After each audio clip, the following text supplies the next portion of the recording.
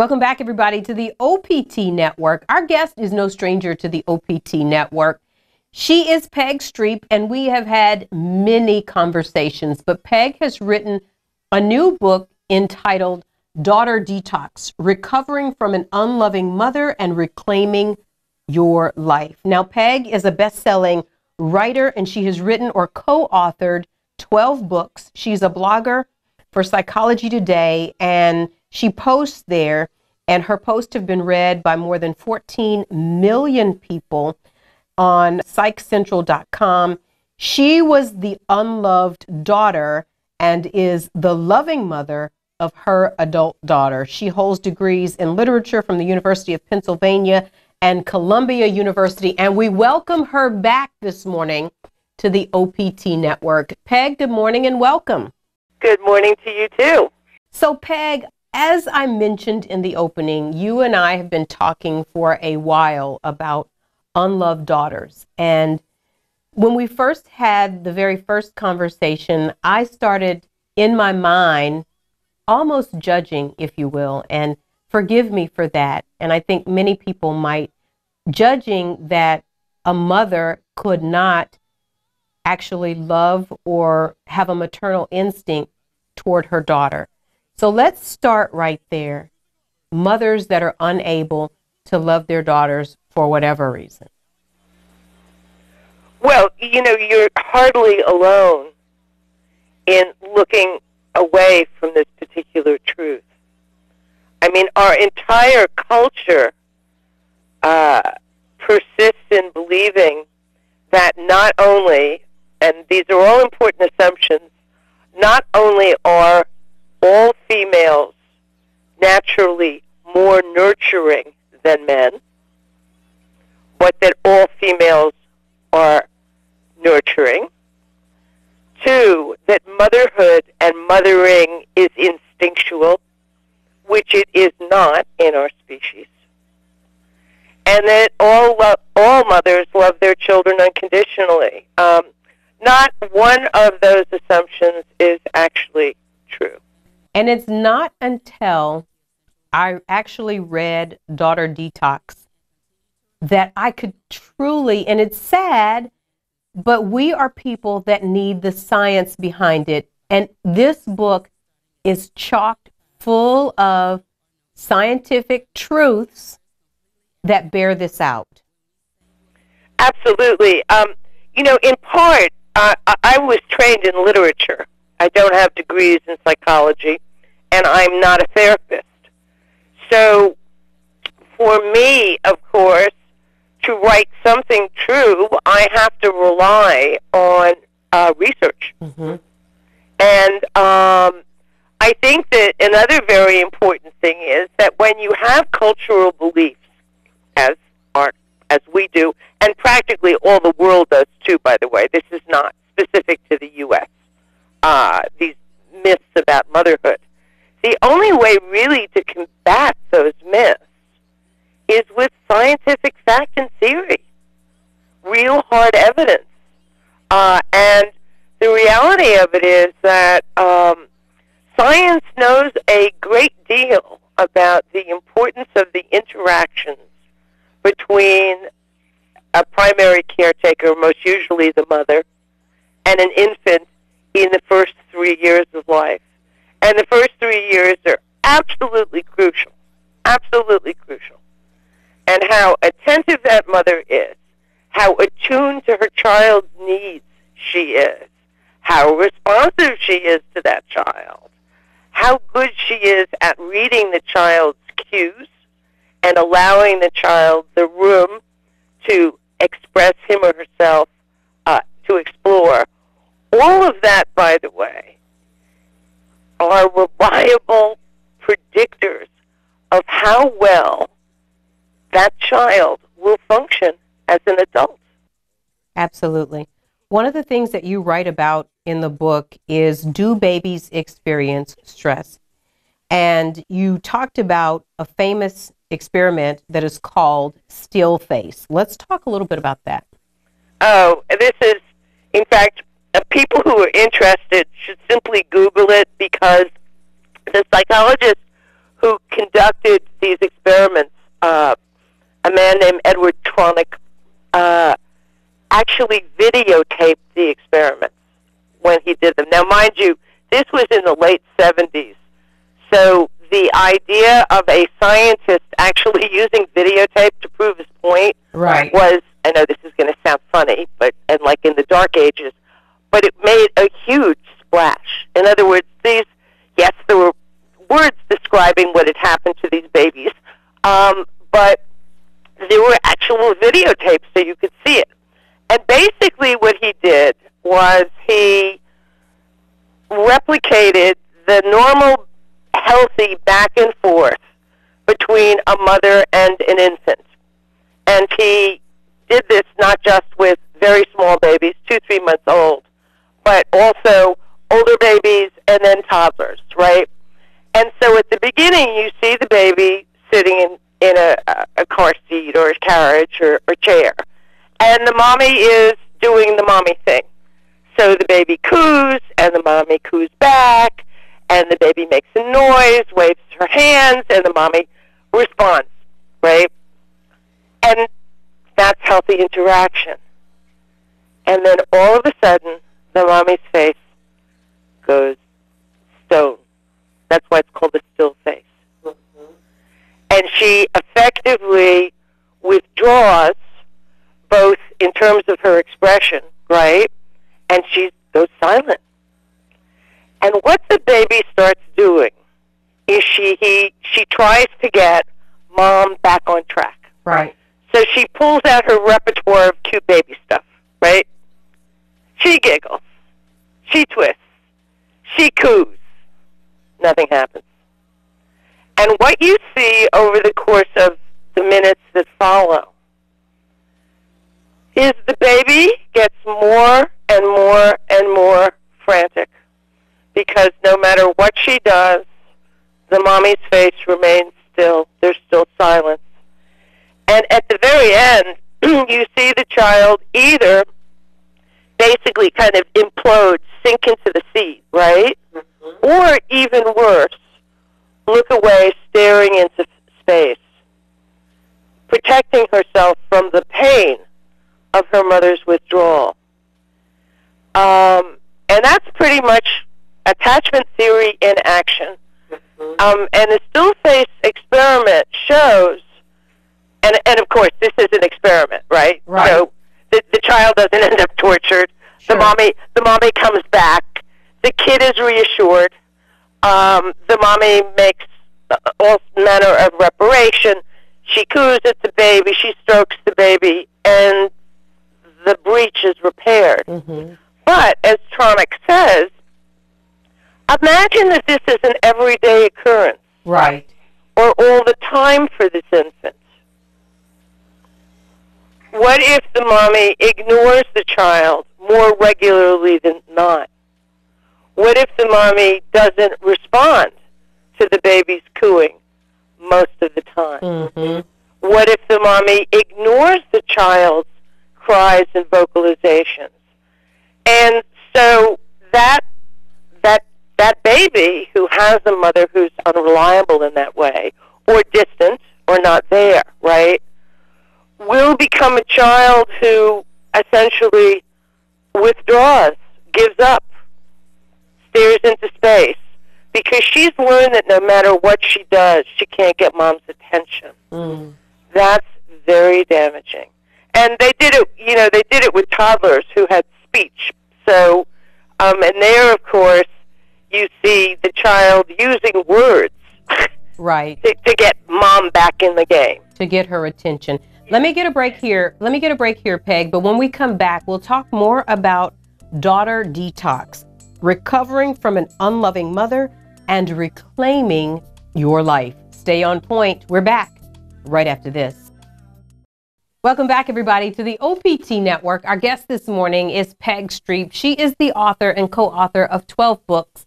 Most of you will remember her from the OPT Network talking about mean mothers. Well, she joins us this morning to talk about her newly released book, Daughter Detox, Recovering from an Unloving Mother and Reclaiming Your Life.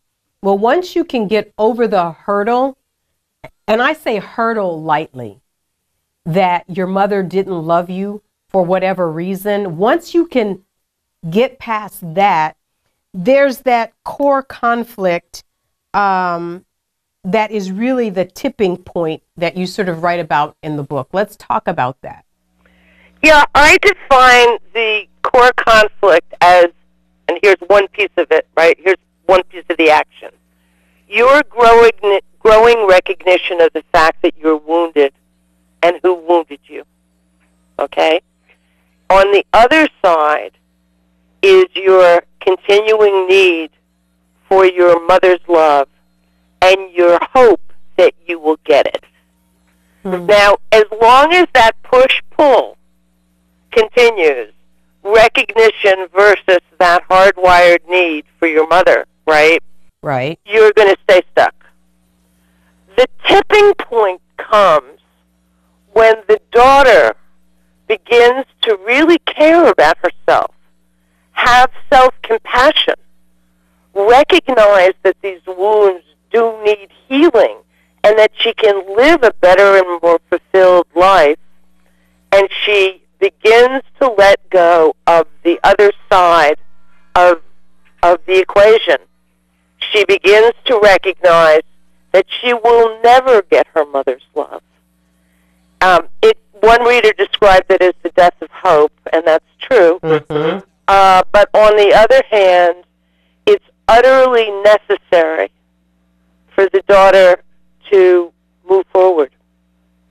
Because as long as she keeps thinking in her head, well, if I just rack up one more achievement, right. If I just show her how well I'm doing in life, if I just get thinner, if I get sweeter, if I get whatever, right, then she'll love me. That keeps you on the merry-go-round. Mm. The only way of getting off the merry-go-round is to accept the fact that there is nothing that you can do to make her love you. Wow. That you can love yourself, and that you can move forward and find, and fill the hole in your heart with all the good things that you've managed to accumulate in your life. So, Peg, I know that you have done this, and you know others that have done this. So I want to talk about how you get to that point of acceptance, that your mother who birthed you, who was supposed to love you, never will. At what point do you come to that realization to start doing the work to get better? And I know it's different for everybody. It happens when it happens and not a second sooner. Mm.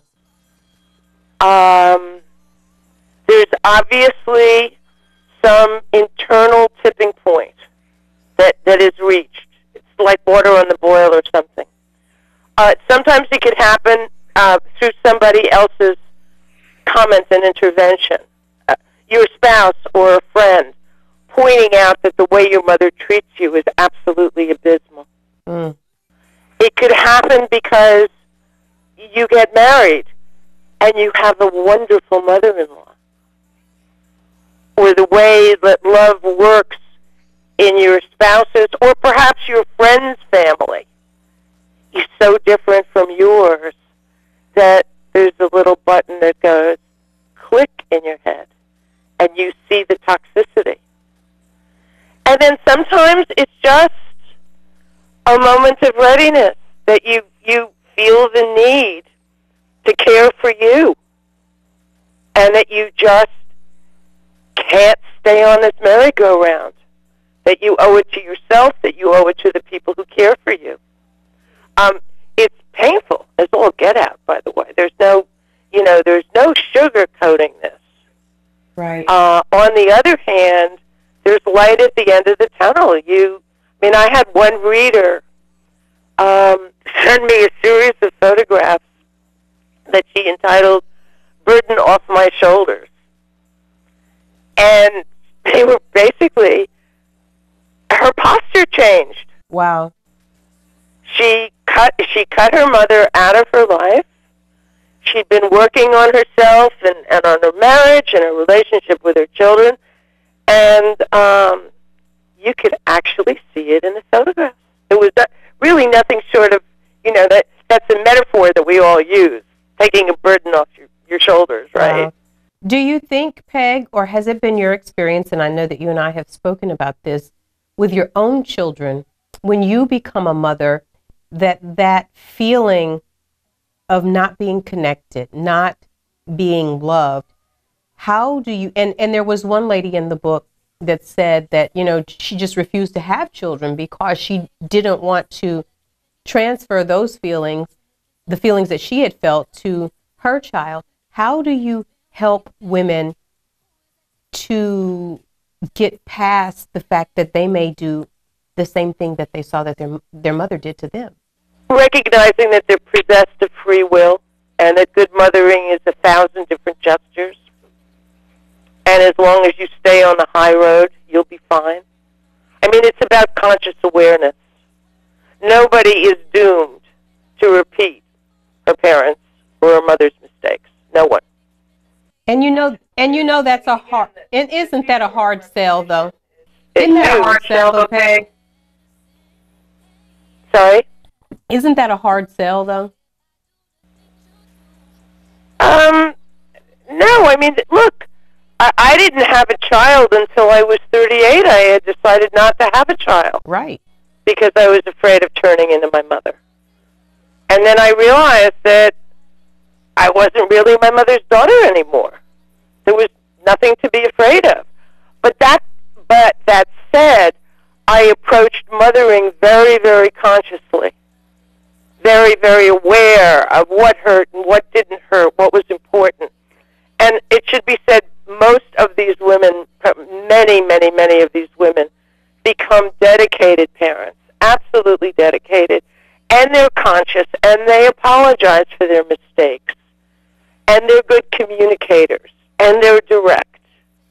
I mean, you know, they have a huge investment in making sure that the generational pattern stops with the last one. Do you think, Peg, that the recovery is lifelong for unloved daughters, unloved children? Yeah, I mean, look, again,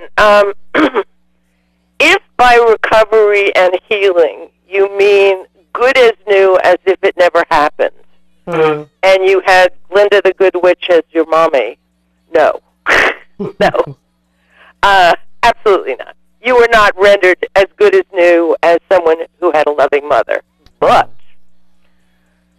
the hole in your heart gets smaller and smaller and smaller. And you see it with a different perspective.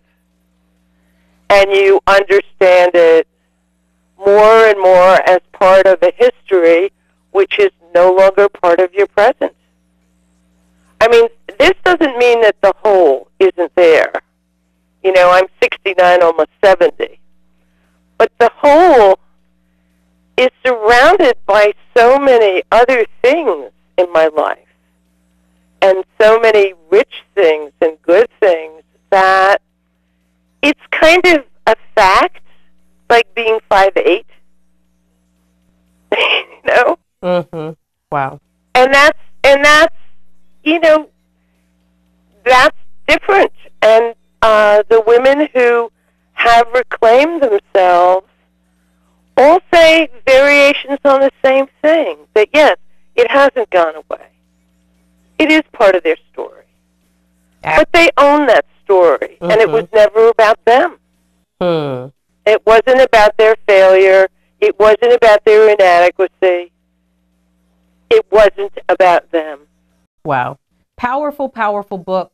Peg, as always, thank you so much for sharing your wisdom and the science and helping us understand. The book, once again, is called Daughter Detox, Recovering from an Unloving Mother and Reclaiming Your Life. Peg Streep is the author, and she's been our guest this morning. Peg, thank you, thank you, thank you. Thank you so much for having me. Bye. Indeed. Stay on point, everybody. We're back right after this.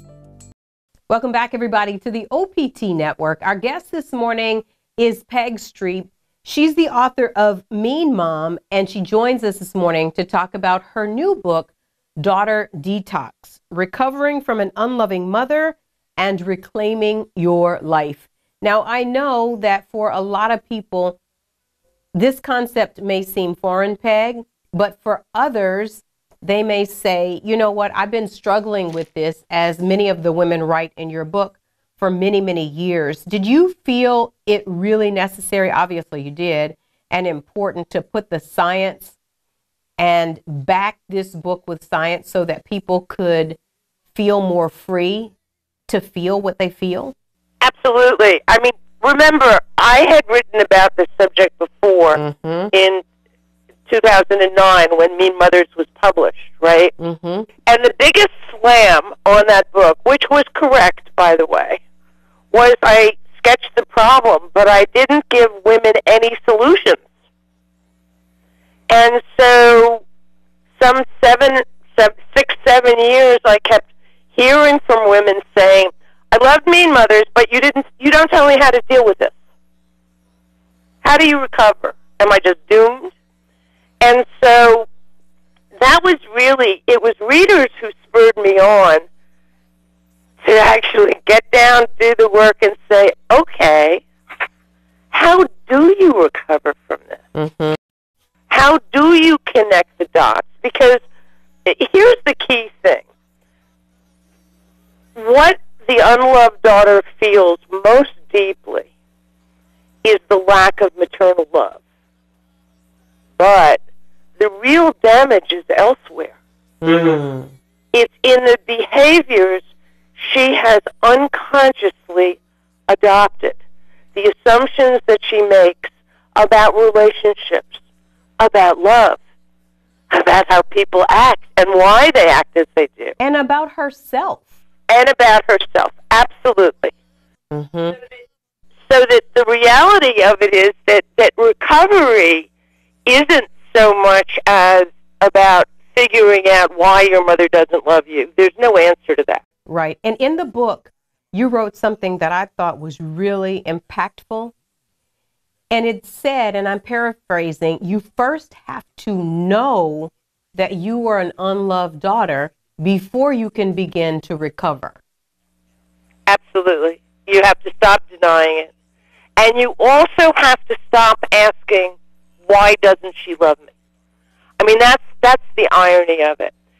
As long as you keep asking, why doesn't she love me?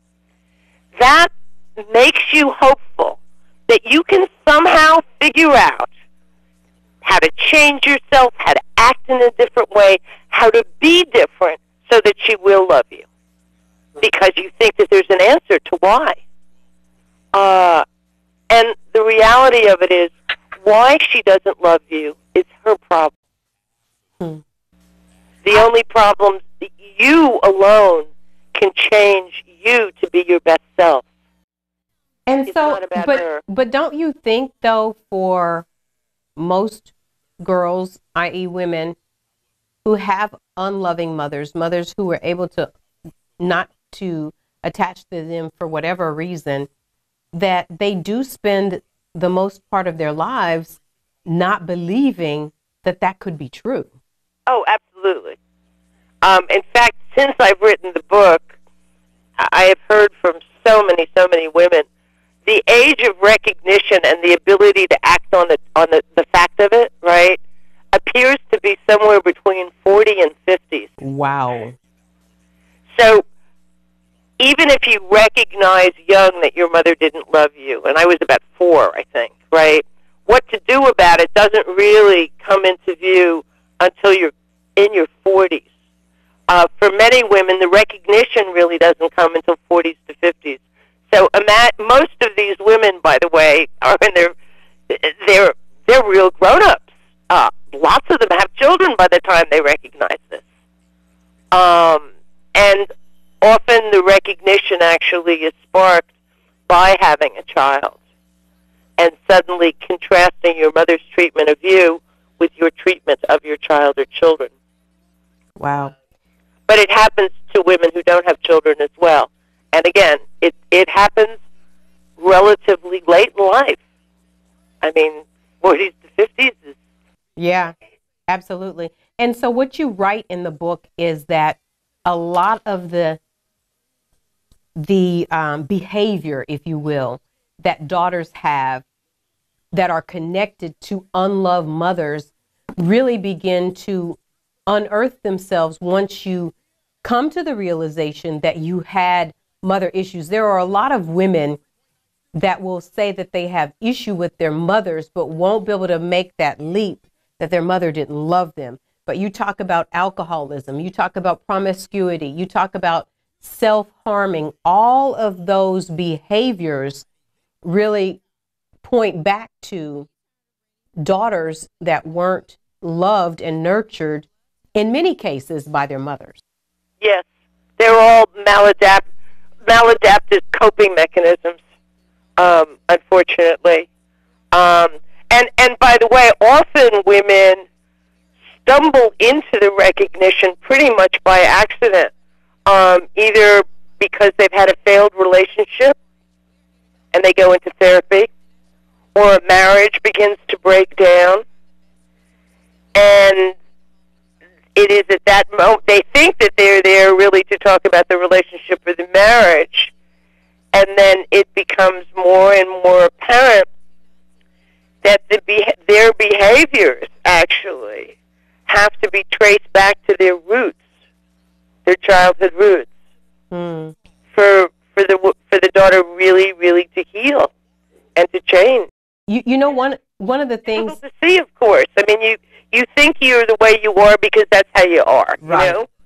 One of the things that was really sad for me as a reader is that some women will never be able to trace it back, because unlike you and others of the women in the book, and you mention it, you don't find out until their 40s or 50s or really sort of mid to late life.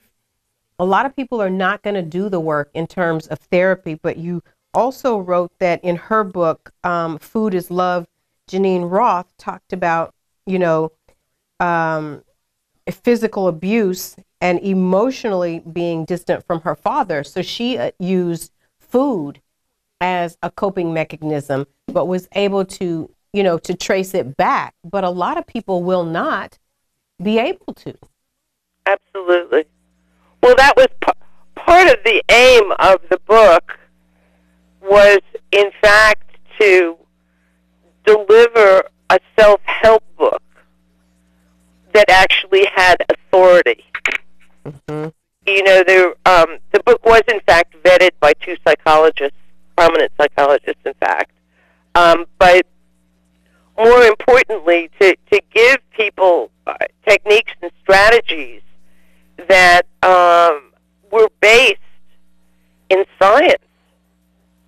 So that, there's a lot of how-to stuff about how to use memory and what kind of memories to access and how you should access them and so forth. How to shut off the critical tape in your head. Mm-hmm. Those are all things that unloved daughters struggle with on the daily. Absolutely. Let's get a break here, but when we come back, Peg, I want to talk about how you actually detox, especially during the holiday season and those special times when a daughter just really longs for her mother. Stay on point. We're back right after this. Welcome back, everybody, to the OPT Network. This is the final point on point today. We want to thank our guest once again, Peg Streep, who has really been a regular to the OPT Network for quite some time now. When we first met Peg, I always tell the story because when I first read her articles, I thought there's no real way that a mother could not love her child, most especially her daughter.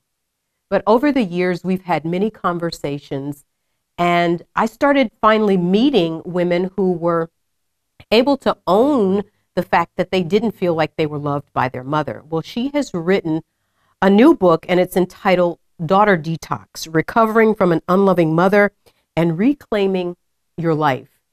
And so as I started reading the book, I said to myself, oftentimes it takes science to convince people of what they've known their whole lives, for other people to acknowledge that they were unloved by their mother. And on its face, when you say to somebody, my mother didn't love me, you would say, every mother loves their babies. They love them differently, but they love them. Well, research has shown this is not necessarily true. The research is bore out in Peg's book and in her own life. And when Peg initially broached this subject, she was criticized badly by so many people that could not believe that she would have the audacity to say such things about her mother. But in truth, she was expressing what she had lived her whole life, and she was trying to heal and cleanse herself. And this book just talks about all sorts of mothers. And I'm going to tell you, when you're talking about your mother, even in a situation where you love your mother, it is hard for many people to be critical about their mother. And I don't think that this is necessarily criticism more than one's truth. And in the book, Peg explores what types of mothers there are. She says there are controlling mothers, there are dismissive mothers, there are unreliable mothers, and there are mothers who just simply, for whatever reason, are unable to love their daughters. And throughout the book, she talks about different scenarios and different people recount their experiences and their lives as unloved daughters. And it's heartbreaking because if you're a mom and you love your children, you can't fathom that a mother couldn't. But we're living in a time now, I think, where unloved daughters and unloved children is becoming more and more prevalent. And what she does is she helps these adult women, women in their 30s, 40s, and 50s, and even older than that. She helps them to come to resolve. And I don't necessarily know that resolve is a good word, but she helps you to work through the process and detoxing. And one of the most critical pieces that I thought was important in the book, and if you are a daughter or a child and you feel like you were unloved by your mother, it is something that you absolutely have to pick up and put your eyes on it and let it soak down into you so that you can begin the healing. Well, two critical pieces, actually. First, she says you have to be able to acknowledge it. You have to be able to see it. And I can imagine that for most people, you don't necessarily want to believe that you weren't loved by your mother. But after you get there and you start doing all of the work that Peg talks about in the book, we've had Dr. Kristen Neff on our show a few times. She is the author and really one of the big researchers on self-compassion. Well, Peg really talks about a lot of Dr. Neff's work in the book and how you have to begin with self-compassion. Now, there's a difference in self-aggrandizement and self-compassion, not being puffed up, not being overly confident, but beginning to have compassion and care for yourself and your feelings and what you endured over the life of your childhood. And being able to go back and figure what went wrong and understand that it was not your fault. And hopefully being able to forgive your mother and forgive yourself. And then start the work. And the work is probably the most daunting part for those women who felt like they weren't loved by their mother, because you have to expose it. And when you expose something that has kept you in the dark for so long, you have to expose all of the things around it. She talks about women having eating disorders, women who were cutting, women who have all sorts of emotional problems because they were constantly seeking the love and the acceptance of a mother who, for whatever reason, just wasn't able to do it. And in many of the stories, those mothers are able to own the fact that they didn't and couldn't love their daughters. You know, I was talking to a young woman as I was reading this book, and I said, you know, we just started talking, and I asked her some questions about her family, not ever thinking that she too was an unloved daughter. She said, my mother never wanted me. And when she said that, it didn't shock me because Peg and I had been talking about this for years, and I was now reading her book, Daughter Detox. So I then could have compassion for her. But what I think most people do in a situation like that is we don't want it to be true for that person. And we don't want them to believe that their mother didn't and couldn't love them. And she said to me, quite frankly, my mother told me she never wanted me. So now she, as an adult woman, is having to live with the fact that she has a closeness to her father, but no real relationship with her mother. And she said with a sadness, she said, but it's okay. And so it's really not okay. It's really not okay. And it affects every area of your life, whether you know it or understand it or not. It affects your relationships with men. It affects every area of your life if you don't get to the bottom of your work.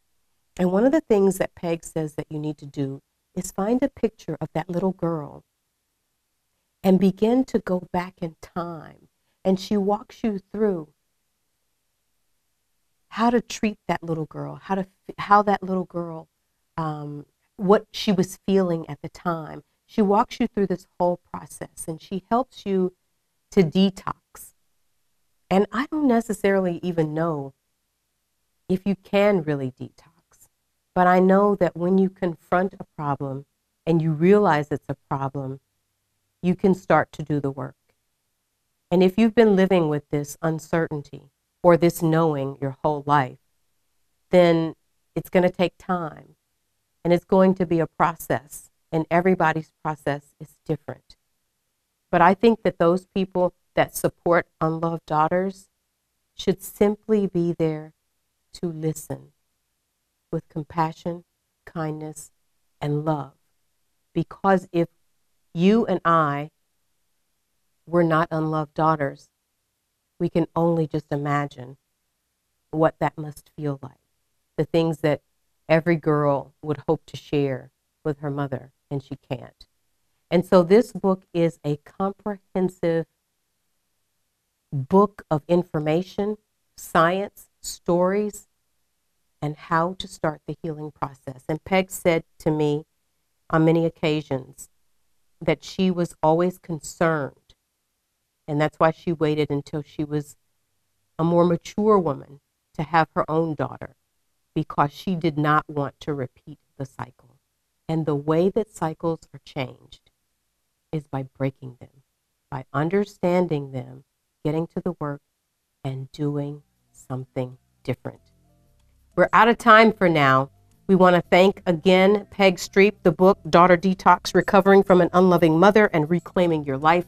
You can go to her website. You can also go to her blog site, her Facebook page for more information. This has been the final point on Point today. Stay with us, everybody. I'm back to wrap up after this.